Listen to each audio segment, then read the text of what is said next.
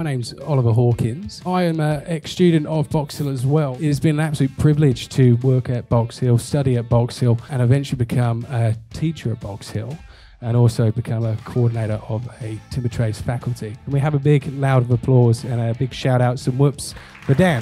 Thank you. You know what? It's so exciting to see so many apprentices in all different sectors. And I can tell you right now on the block, we need more people than ever.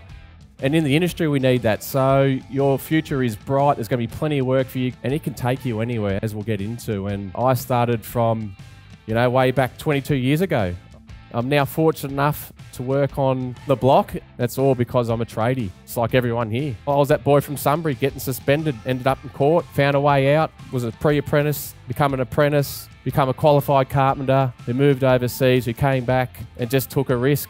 Decided to get my builder's license because I knew that's something I really wanted to do, was to build houses, and then found myself where I am today, and very fortunate to be able to do that. But you make your own journey. Everyone in here can do that. It's your life.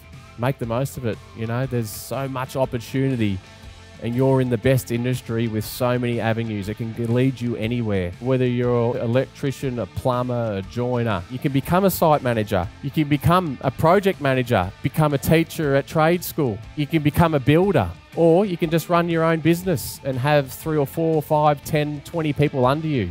There's so many options out there that you've got being in our industry. I wish you all the best of luck, everyone. It really is exciting to see this many students in here. I'm sure you all do really well, so yeah, thank you.